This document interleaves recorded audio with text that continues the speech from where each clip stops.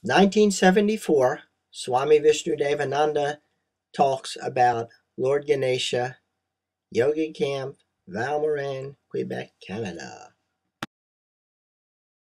Symbolically, Ganesha has got an elephant face and a human body that is symbolical.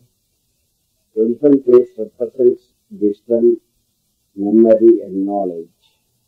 And this is the first manifestation of God we invoke in all religious aspects.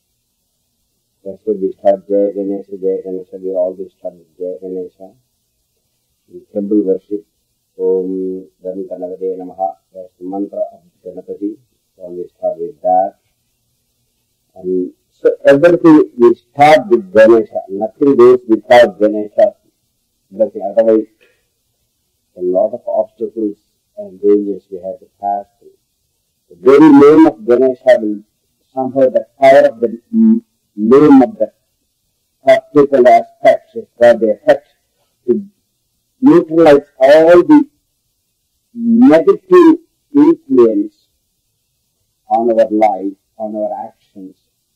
So before we perform anything, we have to neutralize the negative influences of the world. There are so many negative influences. Even when we came to the yoga camp to take teachers training course, there might be innumerable obstacles you may have it, physiologically, psychologically, and by your friends, families, and so on. It's not easy for you to overcome all this and then be here. And after coming here, also many influences, planetary influences, your own negative, lower emotions, all can distract you the purpose for which you came to this yoga camp. And so you may leave and go away just after taking so much struggle you can leave.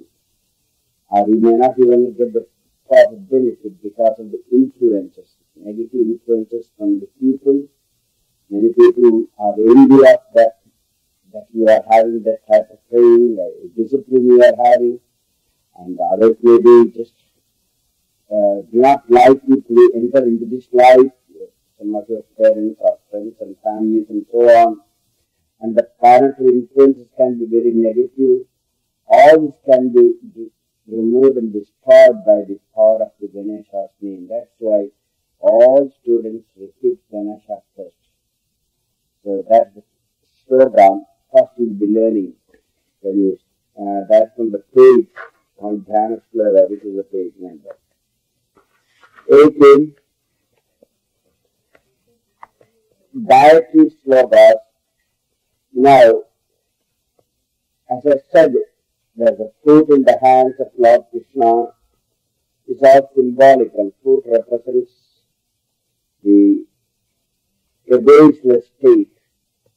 Only God can feel, or God can play the music when it is empty. Bamboo, fruit is made out of bamboo, bamboo is hollow, so the air flows into it, so beautiful melodious sound can come. Lord plays because there's no substance inside. Same way, our body is like the flute, and when we empty the ego, as I mentioned yesterday, the egoism and through humility, etc., at that time, the Lord's power flows through that flute. This is the universal law. Lord's power is infinite. It can flow through your body only the egoism state, then it flows. And that ego is completely clogged up. So these are many symbolic meanings are there. This is learn as you progress. Like Lord Shiva has got on the cobra in his neck, and then dancing on the diamond, or each step represents a cycle of existence. One cycle gone, and the dissolution takes place, another cycle starts. So the universal rhythm represents by its dance, divine cosmic dance. So many symbolic meanings are there. So in the Hindu pantheons of the thousands of gods and so forth, and it is not just thousands of gods exist. There's only one God, but he can play his part in many ways, as one person plays the part of several. For example,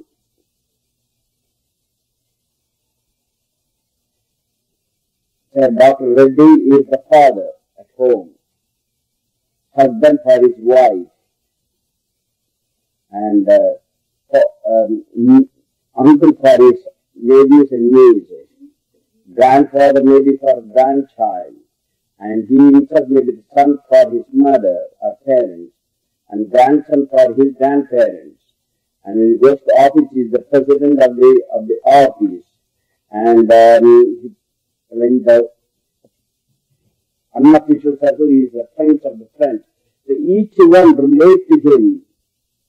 Maybe a judge in the court, he is called judge, or maybe he can be a hangman.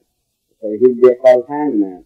But the person performing different functions are one, but their relationship is different. Someone relates him as father or husband or uncle or a boss. But the person didn't change, but he is performing various duties to specific people, so they relate that relationship in the form of aunt, uncle, and so on. Say that one supreme being exists, we relate to him the way we want it. Father in the heaven, that's the way you want to relate to him. God is very happy to accept that relationship. Or if you want to accept him as a husband, as gopis and radhas did, well, he is ready to accept that. Or you can just worship him as a child, like Devaki or Yashoda and all this. So they worship Krishna, the baby Krishna, with all these beautiful divine thanks he performed. Well, that is. So you can accept him anything you want, but it's depending upon entirely your relationship. But he is the one person. He never changes.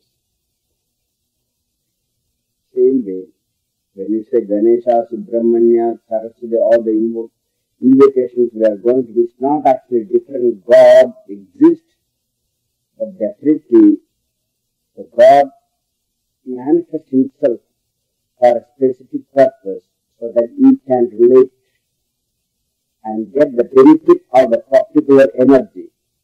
So the Ganesha energy is to remove the obstacles. Ganesha manifestation. Then we invoke the blessing of Subramanya, Lord Subramanya. He is the general of the gods in the heaven. He is also manifestation of Lord Shiva. Ganesha and Subramanya are both manifestation of Lord Shiva. Shiva is, of course, in human terms, we call sons of Shiva. But again, do not just say God is got son, daughter, father, husband, wife, and children. Don't accept that. It is against to relate to your mind, there must be something. So the two parts of Lord manifestation of Shiva manifest in the form of Ganesha and Subramanya, the two sons we call it.